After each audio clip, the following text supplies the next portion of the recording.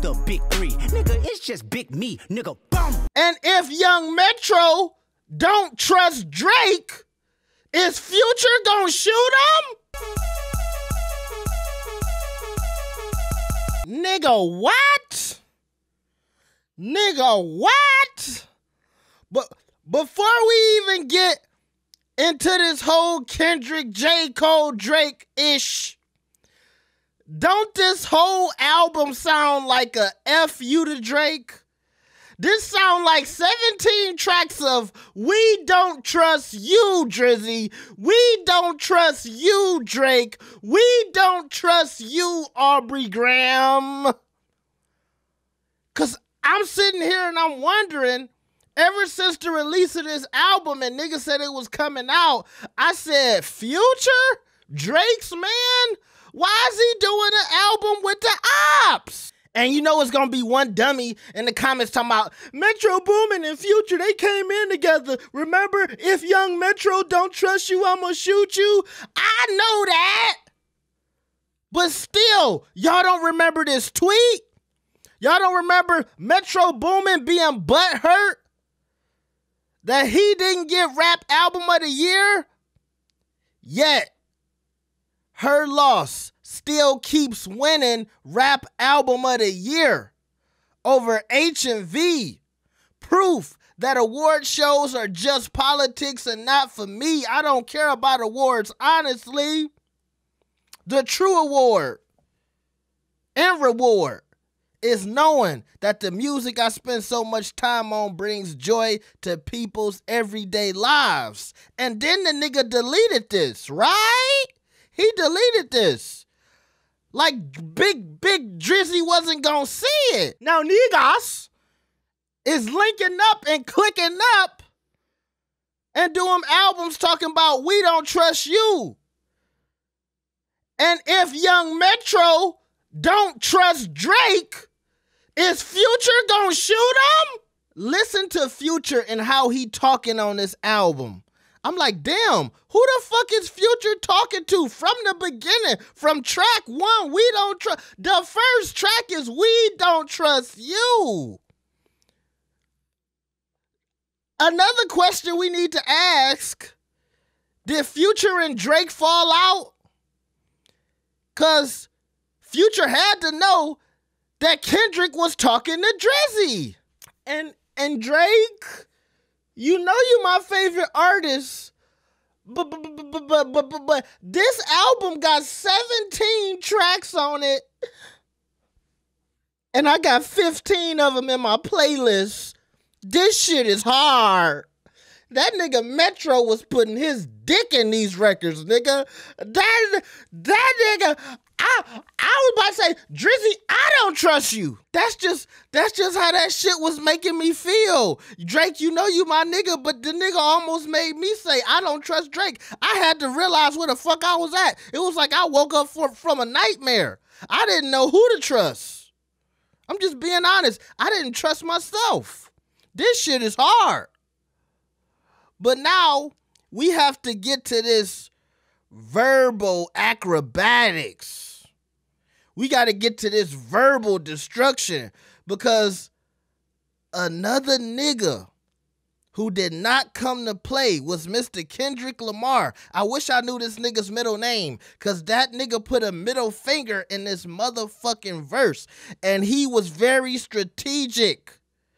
I gotta play some bits for y'all. Niggas clicking up, but may not be legit, no 40 water. Tell them, Tell him, aww. When that nigga said niggas clicking up, I knew what the fuck he was talking about. I knew that nigga didn't come to play.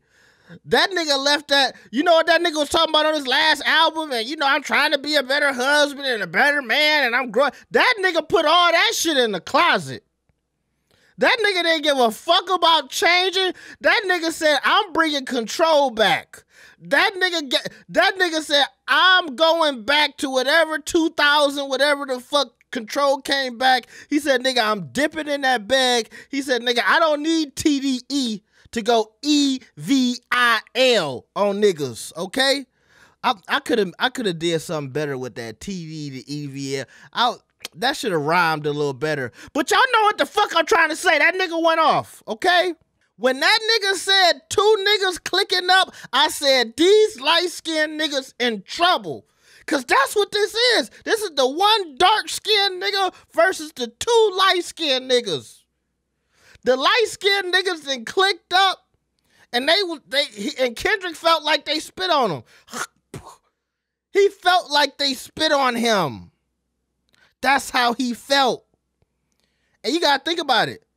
He ain't got TDE with him no more. He kind of like a lone wolf. I'm not saying TDE niggas don't fuck with him, but I do feel like Kendrick is in a different place now as a quote-unquote independent artist. So I feel like if it's any rap beef, that nigga really coming for blood. This ain't, see, Control was like, oh, you know, Kendrick is not serious. He just wants guys to rap. He just wants to shake up the industry. And I feel like, yeah, he trying to shake some shit up right now because it's summertime. He like, yeah, niggas come and play. He see Drake out there on the tour and shit. He see him bringing out J. Cole and shit. He said, nah, nigga, fuck all that sweet shit. Fuck all that you sweating at the concert, wringing your shirt shit. Oh, that's for sure.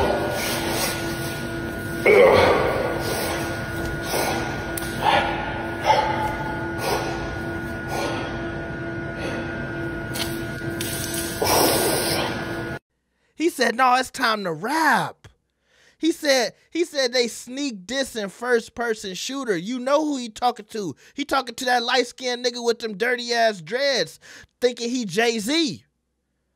Why Jay-Z and J. Cole got the same damn dreads? You tell me.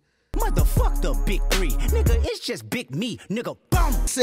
That nigga said, I still got PTSD. Motherfuck the big 3, nigga. It's just big me. And it's only one big 3 that we give a fuck about. It's Kendrick, Cole, and Drake. I don't give a fuck about you niggas trying to slide Big Sean in. I don't give a fuck about you niggas trying to slide. Who these niggas else be trying to slide up in there? Not niggas trying to slide Killer Mike in here because he want album here. I don't give a fuck. Niggas trying to slide. No, Kanye and Jay-Z, no. There's only one big 3 that we give a fuck about. It's the light-skinned niggas versus the dark-skinned niggas. All you other niggas is too light and too caramel skin, and you're not dark enough. Niggas will say, why you keep bringing up color? I don't know, nigga, because it's entertaining. It, you know, wake up, nigga, wake up. It's late. I'm trying to keep myself up, bitch. I'm up late putting this content out for you, motherfucker. You better keep up. This is when the nigga really fucked me up. I almost walked out of this bitch. I almost threw the microphone. Your best work is a light pack, nigga. Prince outlived Mike Jack, nigga. Bum. When that nigga said Prince outlived Mike Jack, some of you motherfuckers don't even really know what the fuck that nigga's. Y'all don't even know what he talking about. See, that's when I said, oh, this shit deep. Cause see, in Kendrick head, let me tell you what that mean. In Kendrick head, fuck J. Cole. In Kendrick head, it's only him and Drake. J. Cole's number 3. See, that nigga just gave you the order. It's obvious that Drake knows. I mean, my bad. It's obvious that Kendrick knows that Drake is number 1. He's number 2. And that nigga just said, oh no, J. Cole, you don't even have a spot. Drake is Mike. I'm Prince, and you just one of them niggas. You pick a nigga you want to be, but you ain't the iconic niggas like me. Like, even that was a diss. Y'all, some of y'all didn't even pick that shit up. And see, when I say y'all know what the fuck he talking about, a lot of y'all don't understand. Mike and Prince had a very quiet but loud feud. And for this nigga to say Prince outlived Mike, and I feel like the Drake and Kendrick comparison is similar to Mike and Prince, because you got people who say, well, you know, Mike was more famous than Prince, but they feel like Prince was more talented. They say Mike had more hits, but Prince was the nigga was like who really had the jams. And I feel like that's so similar to people talking about Drake and Kendrick and everybody having their reasons, and they feel like Kendrick is a better lyricist, but they might say Drake put out better music or he had better albums. And I'm gonna tell you something, this is really how I feel. To me, I feel like can't nobody argue with this point of why I put Drake over Kendrick. Kendrick only got like what, 3-4 albums? Like 4 albums, right? Versus a nigga who been consistently putting out fire. To me, that one argument alone, you would have to give Drake the upper hand. While Kendrick albums and his projects are all classics to me. But it's obvious that he needs to take more time to put out good music. Whereas Drake easily puts out really good music at a very fast pace. It's almost like one nigga has to really work to be great versus the other nigga who can just wake up and be great. Which brings me to everybody feeling like Drake is on the clock. And how fast will he have a response to this? And to me, the fact that J. Cole just got put to number 3 automatically, some people felt like J. Cole being real cliquey with Drake was like J. Cole saying, hey, all right, I'm done. I'm done trying to be number 1. You got it, Drake. You got it. It was some people really feel like that nigga Cole just waved a white flag and said, okay, bro, you got it. You got it, bro. You number 1. I'm done competing. I'm done competing. And see, I brought up Big Sean purposely a while ago because that's how I feel about Big Sean. I feel like that nigga just waved the white flag. He didn't want to compete no more. I think he even said it in this new freestyle he put out, something about that Big 3 and da-da-da-da. But this breaks my heart to say it because I'm from Detroit. Big Sean could not handle the pressure of these 3 niggas, and I feel like it just made him want to quit doing music. Now, his excuse will say, I had a family with Jhené Aiko, and I had a baby, but I think in actuality, you felt like you couldn't fuck with these 3 niggas. And I think that fucked with Big Sean's psyche and his mind and fucked him up to where he said, you know what, I'm done. I'm good. I made a lot of money. I'm rich. I got a family. They'll never, accept me. They'll never put me in that same class as these niggas. I'm waving the white flag. And that's how niggas feel about J. Cole right now. So if I was J. Cole, I would try to beat Drake to the punch. And don't get it twisted, J. Cole been putting out fire for a while now. Everything he spit on and he rap on is fucking phenomenal. I still think about that Benny the Butcher verse that J. Cole gave us a while back. But even with all of that, some people will still say it's really not a big 3, it's a big 2. And it's Kendrick and Drake and J. Cole. He can take 3 like on some pity shit. And I'm just being real. I'm telling it how it is. I fuck with all of these niggas. Because I still feel like you can have the body of work conversation when it comes to J. Cole and Kendrick. Because for whatever reason, it takes Kendrick a long time to put a fire album together. That nigga it feel like he need 10 years to put a decent body of work together. And I know it didn't take 10 years between his first 3 albums. I know. But when you compare that to how consistent Drake and J. Cole is, yeah, it do feel like 10 years. So this conversation about the big 3 is deeper than a lot of y'all niggas think. And I do want to see how fast Drake is going to respond to this. But but here's the thing. See, with Drake, this feels like it's not just Kendrick coming after him. It's Metro and Future too. And somebody, I think somebody's gonna later on today, they're gonna have some theory about why Future and Drake fell out. But just remember, Never Gave Up told you it's obvious that it's something going on with Drake and Future. So whatever Drake puts out, he need to make sure he got something for Future and Metro Boomin too. Don't just make it about Metro. Now, here's the other possibility. Will Drake and J. Cole do a track together and get at Kendrick? Or would y'all say that's bitch shit?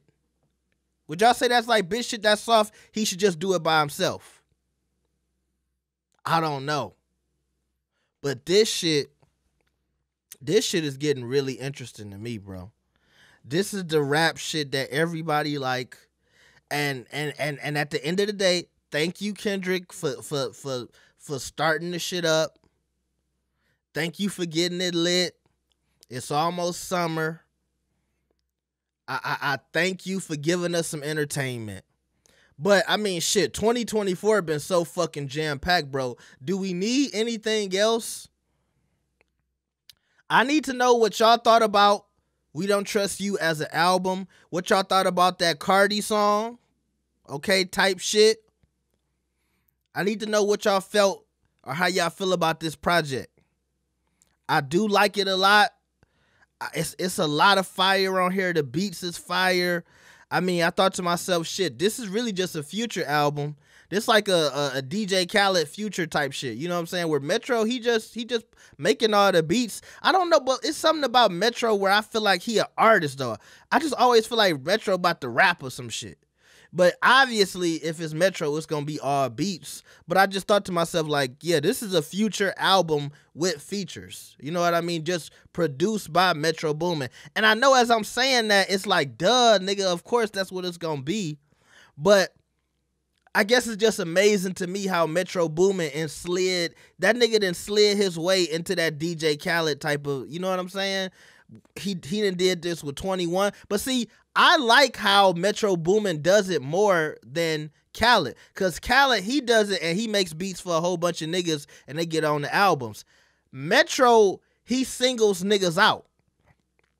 And he like, all right, me and you gonna get in the studio. We gonna make a whole bunch of shit.